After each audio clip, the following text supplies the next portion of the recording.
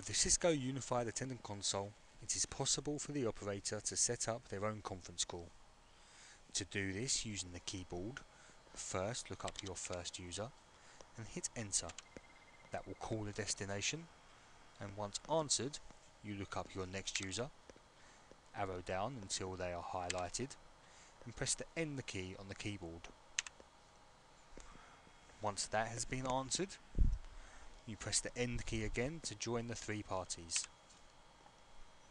If you wish to add additional parties to the conference, you can look up your next directory entry, hit enter to call them.